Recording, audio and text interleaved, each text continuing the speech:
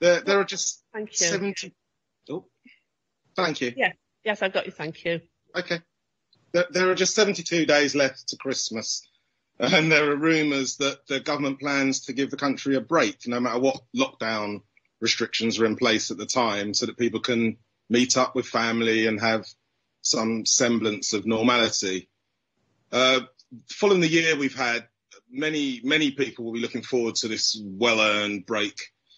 But for roughly 8,800 people currently on the Wandsworth housing waiting list, there'll be no break from the anxiety of an insecure home and no respite from worrying about keeping a roof over their heads. We've been living through the housing crisis for the last decade, with the number of people in desperate need of help rising every year. Last Christmas, there were 3,000 children without a permanent home in Wandsworth. This year, there are likely to be 3,500.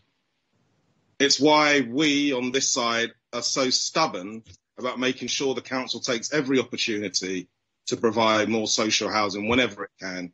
It might seem like we do it just to sort of annoy the ruling party, but we all see too many cases of hideous overcrowding or people struggling in overpriced, under-maintained private rented properties to pass up the opportunity to alleviate that pain.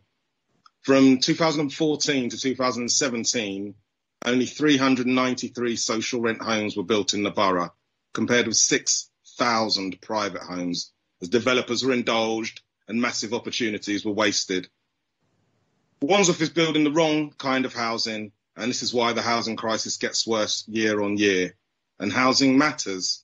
The pandemic has impacted people in very different ways. While many of us were swapping sourdough recipes, watching Tiger King and experimenting with facial hair, many of our residents have been going through hell. We know the pandemic has been harshest on those living in overcrowded homes.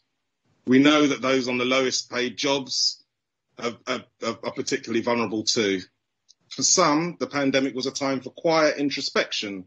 For others, it was a time when all the things they've been made to do without, like a garden, a balcony, home working space, decent Wi-Fi, were all put into sharp focus.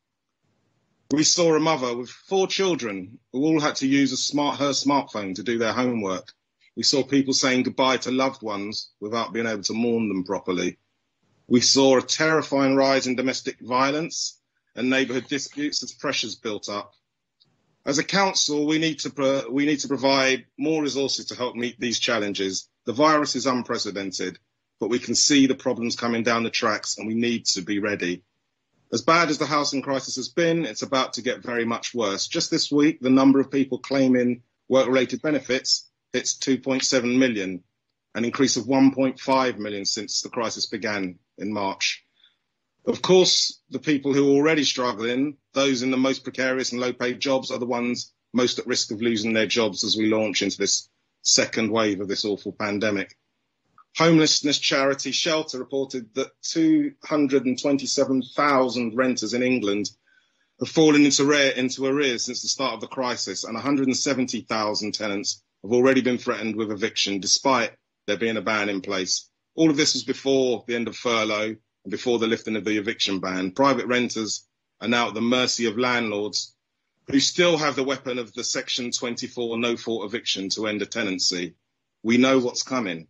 The council officers have performed miracles during this pandemic, working alongside community heroes and volunteer residents. Those in the most need were taken care of. Communities set up mutual aid groups to make sure neighbours were looked after, and many of us were members.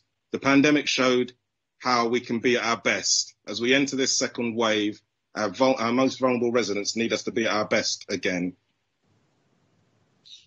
Thank you, Councillor Mcleod. Councillor Richard